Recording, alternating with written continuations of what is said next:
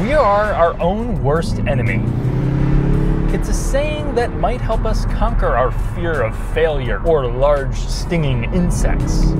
But Mazda seems to have taken the phrase literally. $800, that'll buy you a base iPhone, and it's also roughly the price difference between an equivalent Mazda 3 hatchback and a CX-30. However, the CX-30 comes standard with all-wheel drive, more ground clearance, and more cargo space. The 3 is a great car, but on paper, the CX-30 makes much more sense. But what about in practice? On the surface, you can pick from a 2.5-liter naturally aspirated engine or a turbocharged variant.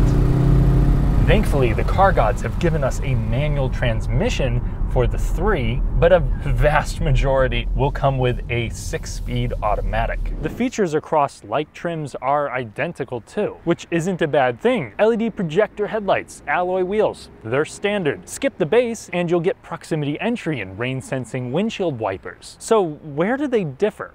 Well, the CX-30 can be had with a power rear tailgate, and the Mazda 3 can be had as a sedan, which improves visibility and costs a little less. I also prefer the looks of the 3. It's classy, upscale, and original for a compact. Whereas the CX-30 looks like an underaged Mazda 3 wearing a shoddy disguise as it tries to get alcohol at the bowling alley. Those are just my thoughts, so let me know what you guys think.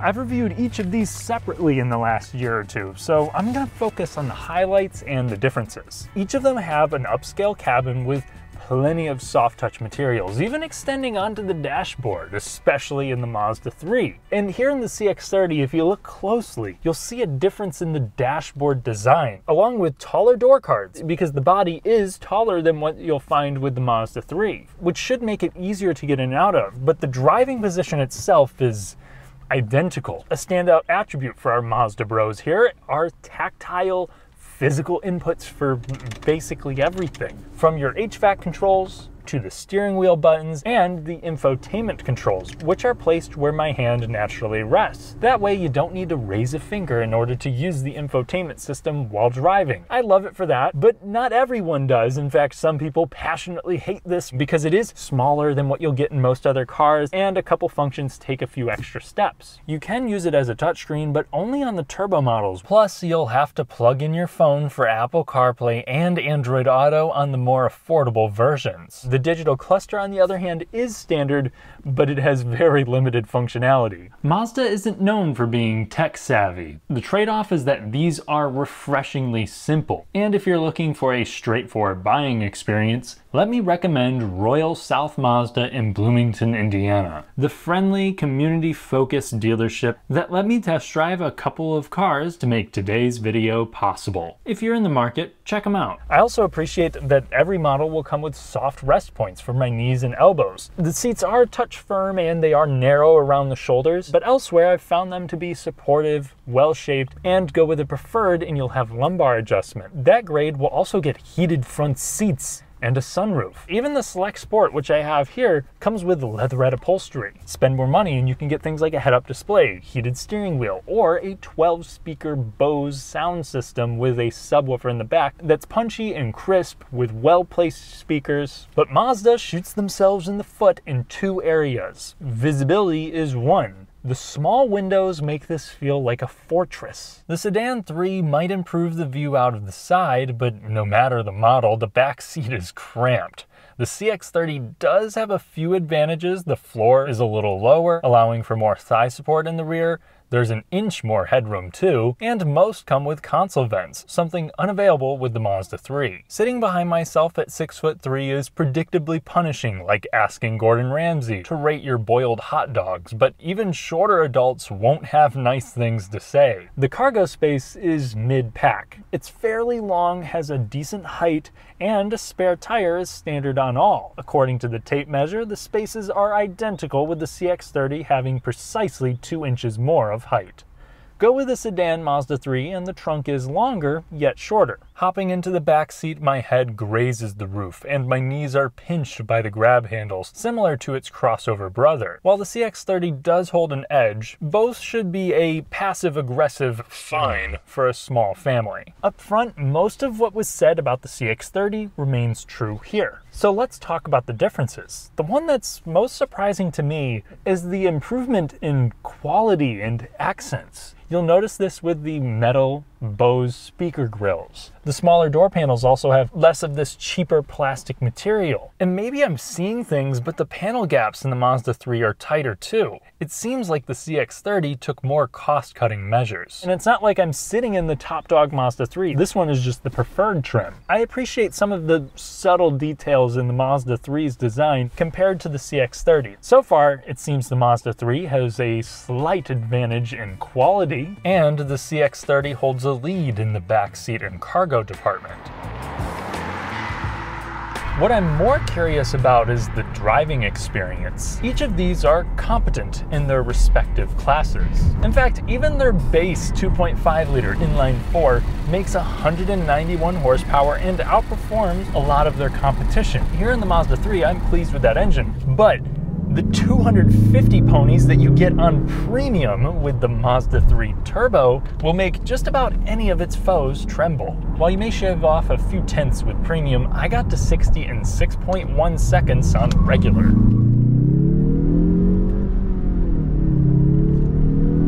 Yet, the focus here was not on performance. It was on effort. Thanks to the dynamic pressure turbocharger, it spools up quickly at low RPM. There's great response and enough mid-range power that the 6-speed automatic really doesn't need to downshift a whole lot. It's relaxed, and I'm happy that Mazda offers this, even if it does make a sizable dent in your gas mileage. But now let's transition to the naturally aspirated version. The 6-speed automatic shifts smooth. It also takes off smooth, no matter which engine it's paired up to. It's a linear experience,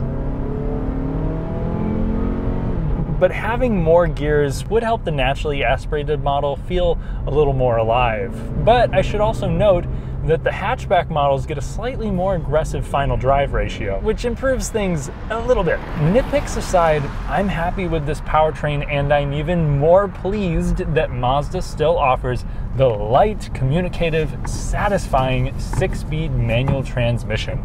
It won't trick you into thinking you're driving a Miata, but it's enjoyable and easy to operate. That one is only available with the premium hatch. That's going to be front-wheel drive. All-wheel drive will be standard with the Carbon Edition and the Turbo models. Mechanically, the all-wheel drive system is the same between the Mazda 3 and CX-30, but the software changes. So with both of them, this primarily operates as front-wheel drive. It will kick power to the rear in inclement weather, cornering hard, or during hard acceleration and whatnot. What makes the Mazda 3 different is that you have a traction control off button, and this is going to give you a little bit more freedom. And with that stability control off, it will let you kick out the rear end. In the CX-30, instead, you have an off-road traction button, which will use the brakes to stop spinning wheels and redirect power to the corners that have the most traction. I've seen this system in action, and it works well. Its biggest limitation is really the 8 inches of ground clearance and its sizable front overhang. But it's nice to see that Mazda has tailored the all-wheel drive system toward each individual purpose. With the naturally aspirated model, expect 0 to 60 to come up in about 8 seconds. It does a decent job at kicking down in time at highway speed. We're revving about 2,000 RPM at 65 miles per hour, and road and tire noise are pretty subdued. For a car you can get below 30 grand, it's hard to name a better freeway cruiser. The thing that stands out the most about the Mazda 3 is the handling.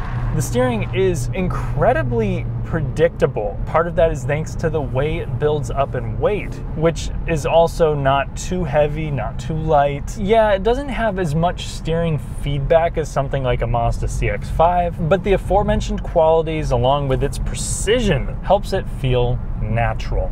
And even as you bring it up to more speed, body roll is well under control too. Equip this with the turbo and it's quick on a back road, but in no configuration is this really a direct competitor to something like a Civic Si or Subaru WRX. It's not that eager to turn in, nor is it that flat through a corner. On a tattered Indiana back road, the Mazda 3 sedan may teeter toward the firm side of the compact class, and you can still feel the slight jitteriness of the torsion beam rear suspension when hitting several bumps one after another. But even with the 18-inch wheels, over your small to medium-sized imperfections, this is more than livable. It's smooth over undulations, but if you want the most forgiving car in the class, I'd still point you toward the Subaru Impreza. Behind the wheel of the Mazda CX-30, even with all-wheel drive, it's just a few hundred pounds more than the car I hopped out of. But after driving the naturally aspirated CX-30 a little bit longer, I've noticed that for whatever reason, the tuning in the 3 seems a little bit more refined. The CX-30 shifts were more noticeable on occasion. Thankfully, at highway speed in the CX-30, road and tire noise are also kept down to a similar level to the Mazda 3. There might be a touch more wind noise, but I can't see that being a complaint in either of these. While the CX-30 does have a utility advantage when it comes to the all-wheel drive system, you won't have any advantage when it comes to towing because neither of these are rated by Mazda to do so. While there's hardly a difference in fuel mileage, each suffer from a tiny gas tank. Around corners with the CX-30, I find another interesting difference. The steering is a little bit heavier. Maybe this is to feign a more substantial feel, which I suppose it does that, but I think the average person would probably prefer how the Mazda 3 goes about its business. There's also a little bit more body motion in the CX-30, something that you would expect. It not only has a little bit more weight to deal with, it also has a higher center of gravity. Thankfully, you still have that precise, natural feeling steering. It requires very little corrections. With just a hint of feedback, I would label each of these the most enthusiast-friendly cars in the class. Over the same appalling back road, the CX-30 is equally jittery and might just be a hair stiffer. You're gonna feel most of the medium-sized brakes in the pavement. Still, I would not label it unforgiving, and the car feels well in control at all times. It just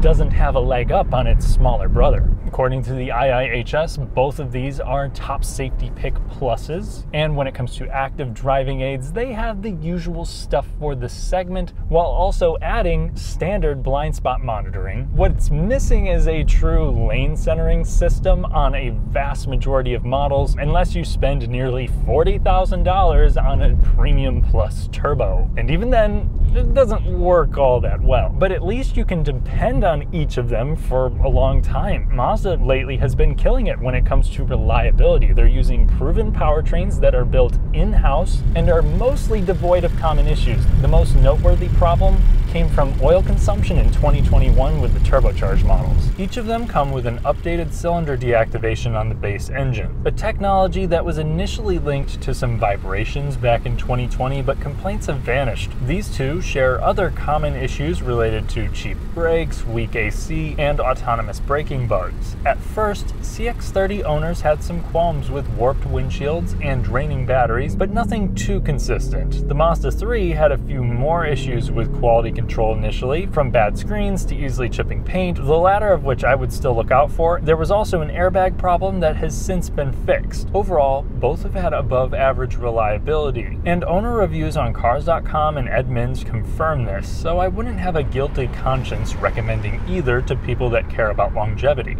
I've driven the CX-30 and the Mazda 3 on countless occasions at this point, but after driving them back to back for the first time, there are more subtle differences than I was expecting. Without a doubt, I can still say the CX-30 is the better value. You're physically getting more car for the same price. But at the same time, you still get what you pay for with the Mazda 3. Its advancement and refinement does not go unnoticed. However, the chance that most people shopping for a 30 grand-ish compact will pay extra for that is slim. They will, however, appreciate nuances like console vents, improved support and headroom in the rear, and a taller cargo hold. It will also be hard for them to overlook standard all-wheel drive.